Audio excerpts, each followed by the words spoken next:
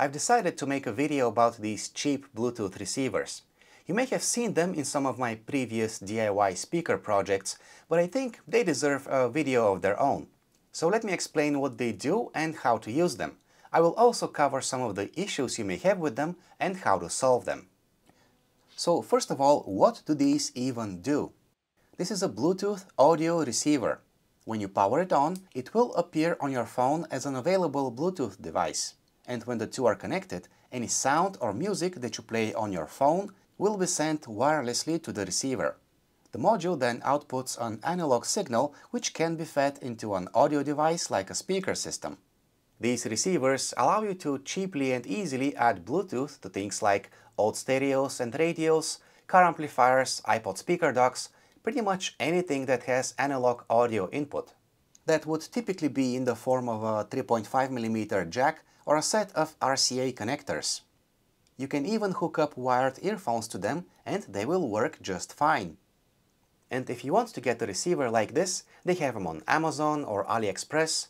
I'll have links for you in the video description, just make sure you watch the whole video because these things have issues.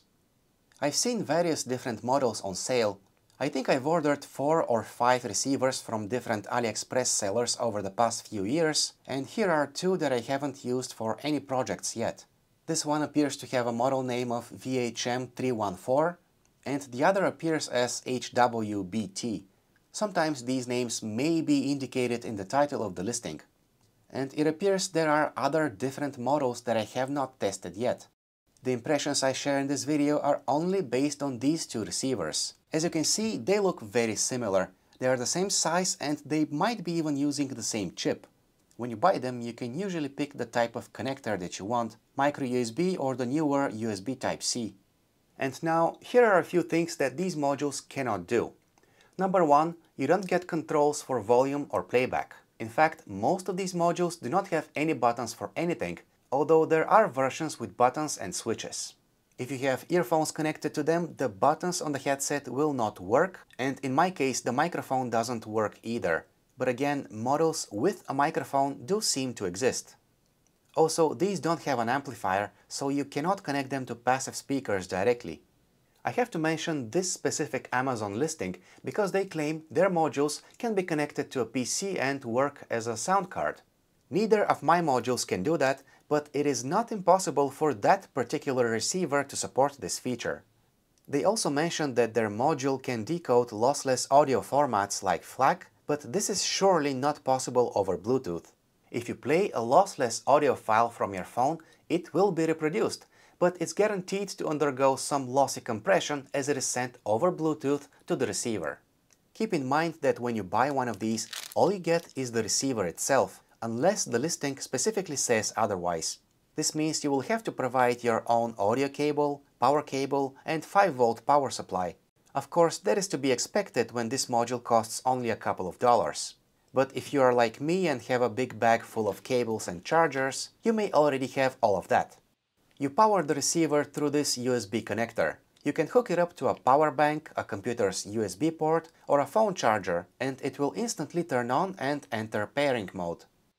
There is no dedicated power switch or automatic shutdown on any of the models that I have, and this can be annoying in certain situations. For example, here I have the receiver connected to a pair of PC speakers.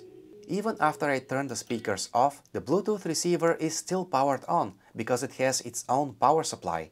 This means I have to manually disconnect my phone from it. Not a big deal, but it's an extra step I wish I didn't have to do. Something to keep in mind if you intend to power the receiver from a USB Type-C port. This might not work.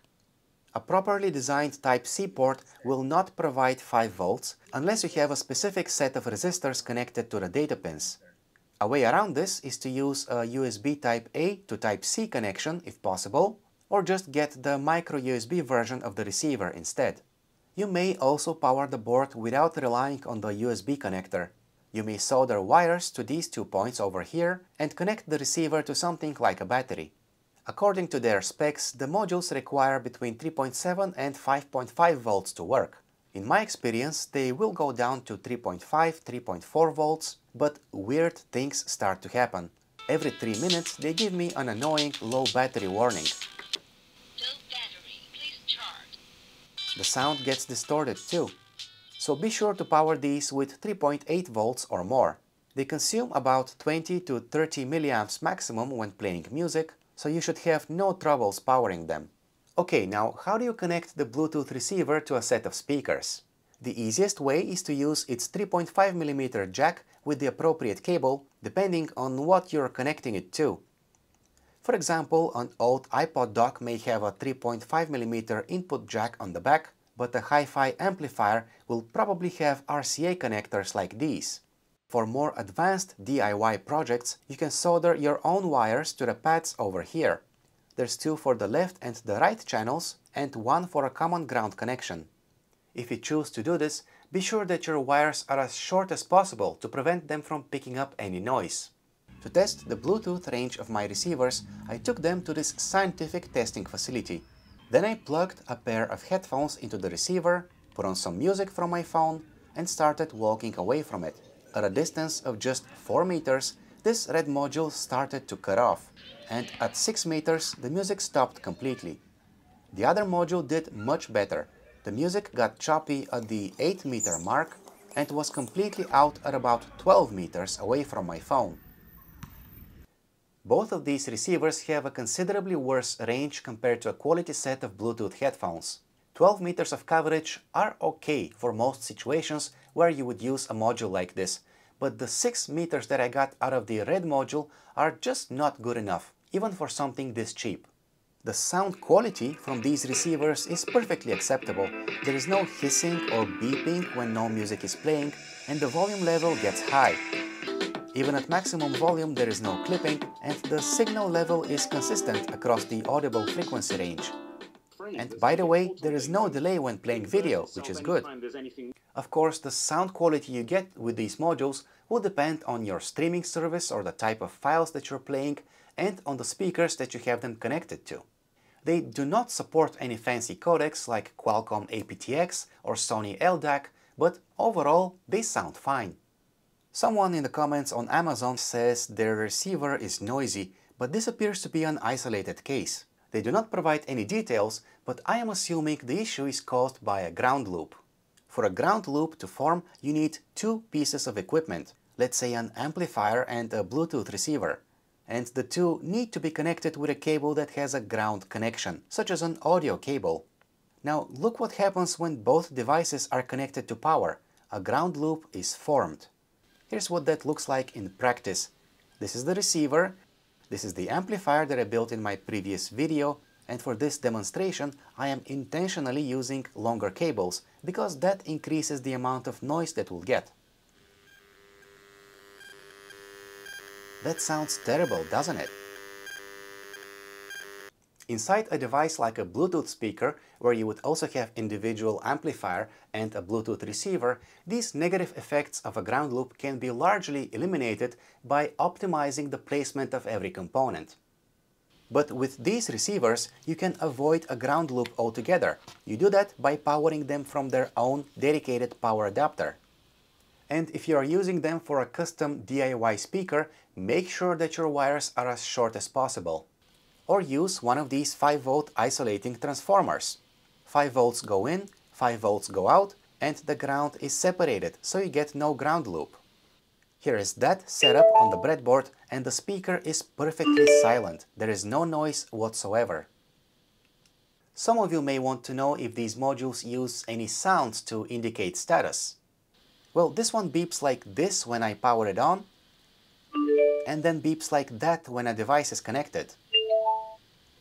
Unfortunately, this other module has the annoying lady voice that is common on cheaper Bluetooth devices. Bluetooth mode. I think I'm gonna call her Betty. The Bluetooth device is connected successfully. I don't know if there's a way to disable these notifications other than flashing a new firmware onto the chip, or by electrically disconnecting the drivers with a switch like this guy did. If you do, let us know in the comments. I'm also not aware of a way to tell if a module has the lady voice or not, although if you are lucky, this may be mentioned in the comments under the listing by someone who already bought one. In conclusion, I think these Bluetooth audio receivers are worth getting. The good ones have decent range and audio quality, and they work really well considering what they cost. But it is unfortunate that buying one can be a bit of a gamble, so make sure that you read the comments first to know if the module has the annoying voice notifications and whether it has decent range. Again, I have links in the video description. And if you are making a custom DIY wireless speaker, you can totally use one of these. Just make sure you provide them with stable voltage, use wires as short as possible, and consider adding an isolating transformer to avoid noise issues. Thanks for watching and subscribe to my channel to never miss any of my future videos.